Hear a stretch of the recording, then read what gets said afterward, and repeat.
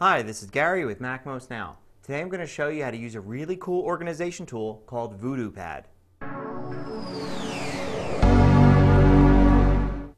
It's hard to explain what VoodooPad is. To get it, go to flyingmeat.com and download the trial. Now, it's kind of like a notepad, but a notepad on steroids. See, it's built like a wiki.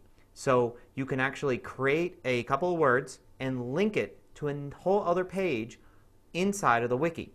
But it's not a wiki like on the web, like Wikipedia, where everybody can contribute to it. It's just something on your local computer that you can add things to.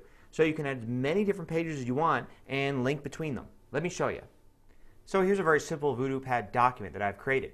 I've typed a couple of lines in, and I've created links. So for instance, the to-do list line actually links to a page that has to-do list items on it.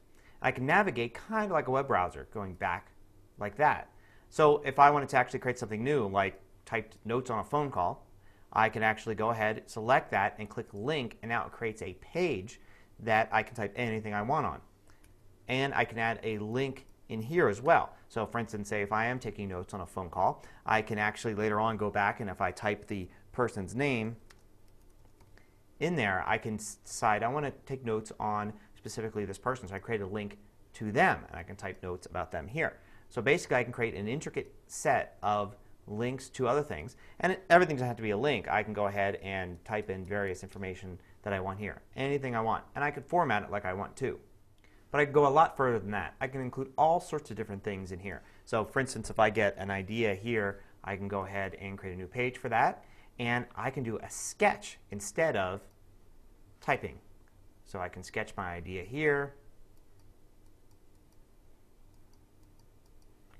and insert it in. You can also record audio notes into VoodooPad.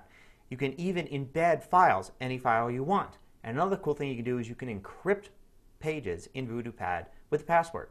So of course you can copy and paste from other applications, but you can also print as a PDF into VoodooPad. So for instance, if I'm at the web page here and I want to save a copy of it in VoodooPad, I can hit print, and under the PDF button say VoodooPad, and it'll actually create a PDF and save it inside of VoodooPad. You can also export from VoodooPad in various ways, including as HTML. So you can create some simple web pages this way too.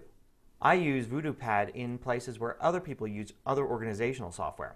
I like VoodooPad's freedom. I can go ahead and create a to-do list on one page, but on another page create a single page for an entire project, then link to various pages about people or pages with emails or printouts or even notes about phone calls with that project. I can rearrange them at will, print out what I want, and even go ahead and export it and put it somewhere where I can get to it, like on a private website for external viewing.